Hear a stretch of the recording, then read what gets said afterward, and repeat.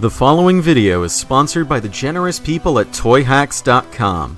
TOYHAX is your one-stop shop for sticker sheets for Transformers of all generations, from reproduction labels for the oldest pieces in your collection to upgrade sets for the most recent retail releases.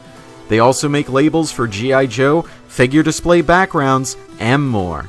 TOYHAX.com.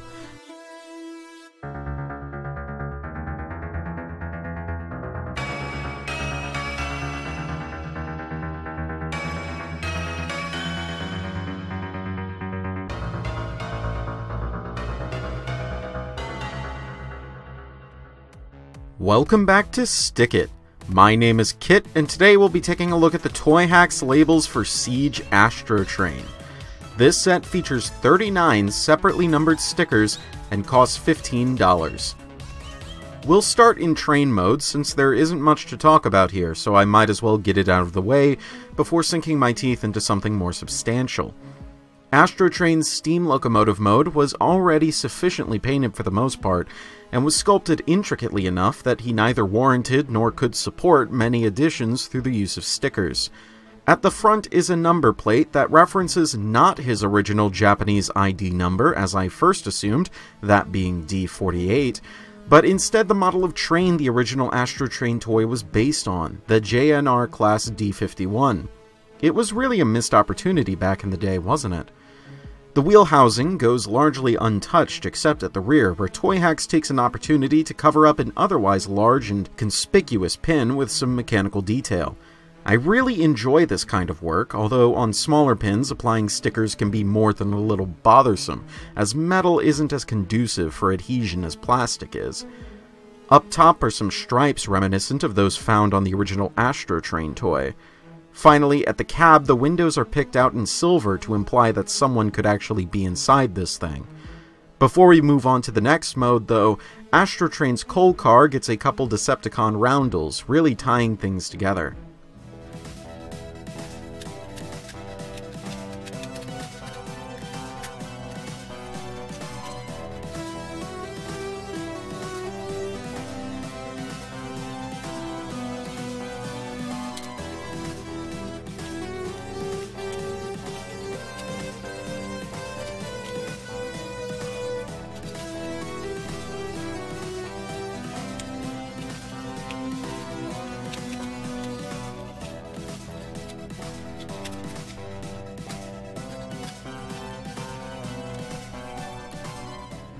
Shuttle Mode is considerably flatter in texture, opening things up for more obvious stickers. As such, I'd say this mode is more worthwhile than the previous, getting a lot more major additions that really liven things up. Most notably, Astrotrain's flanks are completely fleshed out with details you'd expect to find on a spacecraft like himself. A door at the base of each wing, a large call sign printed just behind that, and even a porthole further back. There's even an option to have Devastator peeking his stupid face out in reference to that iconic scene from the Transformers the movie, though I suppose every frame of that film has been treated as holy gospel for so long that every scene will be considered iconic by someone. The tail fin gets some much-needed black to break up its sea of gray, and the purple outline framing Astrotrain's wings is completed by some stickers on the flaps. Compared to train mode, this shuttle benefited much more from the addition of these stickers, I feel.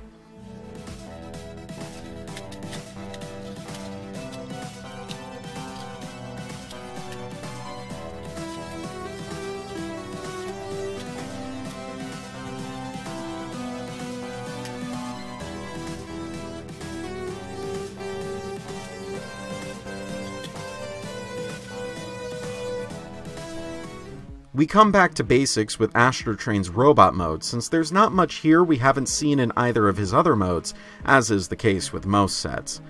I suppose this gives me a chance to go over some things I neglected to mention in the other sections. Keep in mind, however, that this is a general review and not an exhaustive list of every single sticker and their placement. That would be pretty boring, wouldn't it? Back on topic, the most glaring addition to this mode is the now iconic Astrotrain bow tie license trademark, because even the most cartoon-accurate figure can't escape its illustrious charm and sex appeal. Toying is better than tuning anyway. His arms are given a great deal of yellow, probably to help his blonde mohawk fit in better, or probably to compensate for the removal of the only other splash of yellow paint on this figure's calf-mounted kibble flaps. All this doesn't seem like much, but this set also gives Astrotrain's accessories a bit of love as well, more so than most other sets.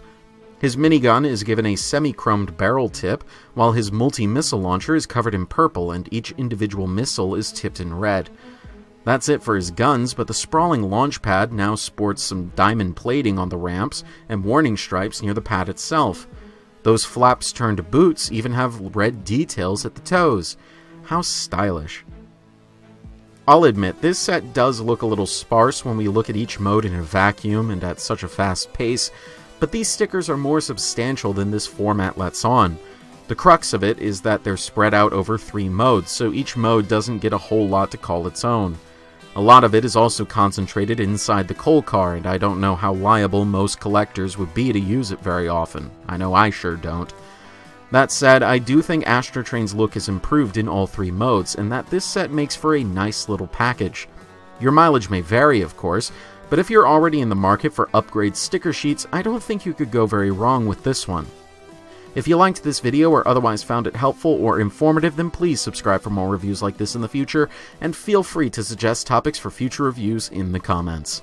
When we return, we'll be taking a look at a set that I actually really freaking enjoy, so stick around for the next SticKit. This has been Kit Katastrophe. Transform and roll out.